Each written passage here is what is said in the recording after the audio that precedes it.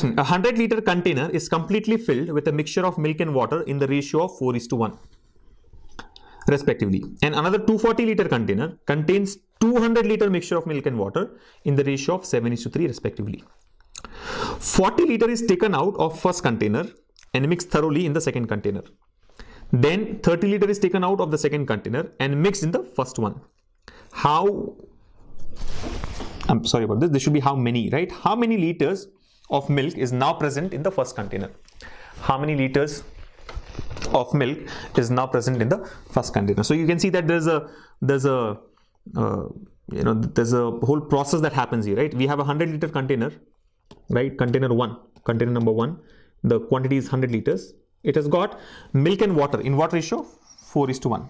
Right, 100-liter container is completely filled with milk and water in the ratio of 4:1 respectively, right? Ratio is 4:1. So milk is to water is equal to 4:1. Now you just have to divide 100 liters in the ratio of 4:1. So you'll get 80 liters milk and 20 liters water, right? Very easy to do mentally. You don't have to put pen on paper for this. So I can say it has got 80 liters milk and 20 liters water. Now there is another 240-liter container. Another 240-liter container which contains only 200 liters of milk and water. Understand, this is full. This container one is full to the brim, right? Fully filled. 100-liter mixture it has got. Yeah, is completely filled, he said. But then the second container whose capacity is 240 liters. The capacity is 240 liters. Total capacity 240 liters, but it has been filled only up to 200 liters. It contains 200 liters, right? Up to this, right? Only up to 200 liters of milk and water in the ratio of 7:3. Here milk and water is in the ratio of 7:3. 7:3. Yeah. So basically this 200 can be divided in the ratio of 7:3. Now we don't really have to divide 100 liters in the ratio of 4:1 or 200 liters in the ratio of 7:3, because even before we do that, what is happening? 40 liter is taken out of the first container. So from the first container you are taking 40 liters. You will take how much? 40 liters and mix thoroughly in the second container. So there is step 1. In step 1 you remove 40 liters from container 1 and put it in container 2, right? So let's look at that step 1.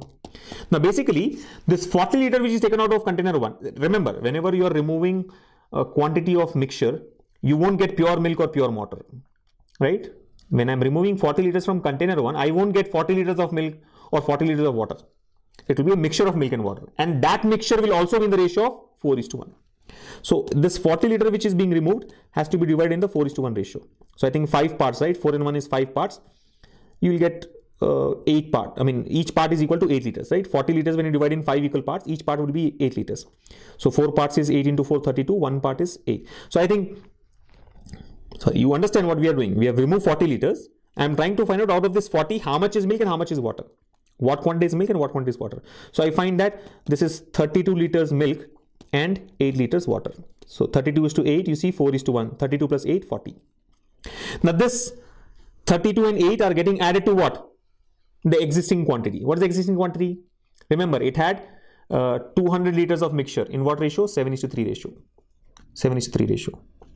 So if you have to divide 200 in the ratio of 7:3, see 7 and 3 are total 10 parts. 200 divided in 10 parts, what do you get? Each part will be equal to 20 liters. So basically I can say here milk was 7 into 20, 140 liters milk and 60 liters water. So 140 plus 60 is 200, 140 is to 60, 7:3.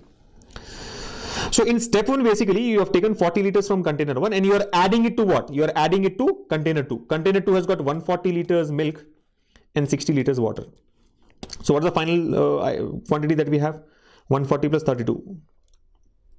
172 liters milk and 68 liters water. This is what is there in container 2. This is there in container 2. This is there in container 2 after step 1. After step 1. This is what is there in container 2 after step 1. You're getting it?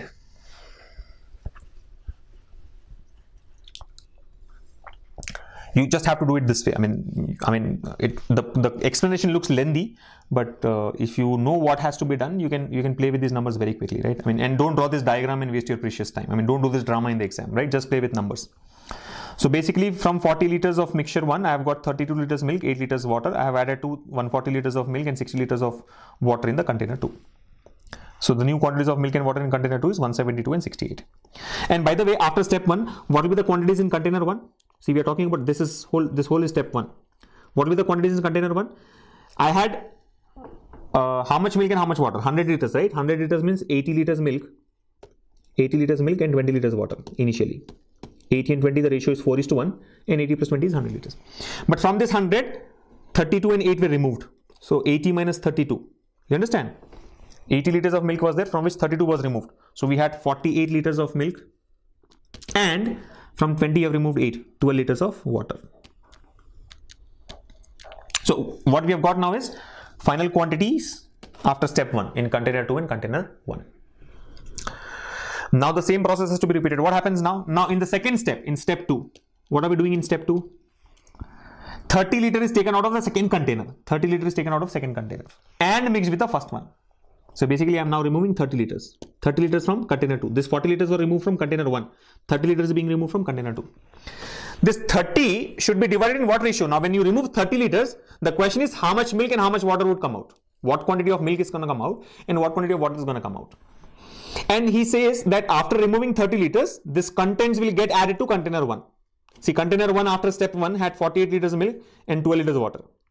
He says how many liters of milk is now present in the first container. So finally we have to find out the quantity of milk in the first container.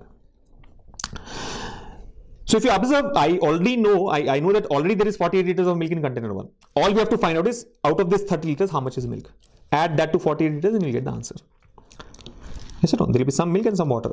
So how much is the milk is the question. How can you find out this milk? Let's say milk you remove is M dash and water you remove is W dash. So how can you get this M dash?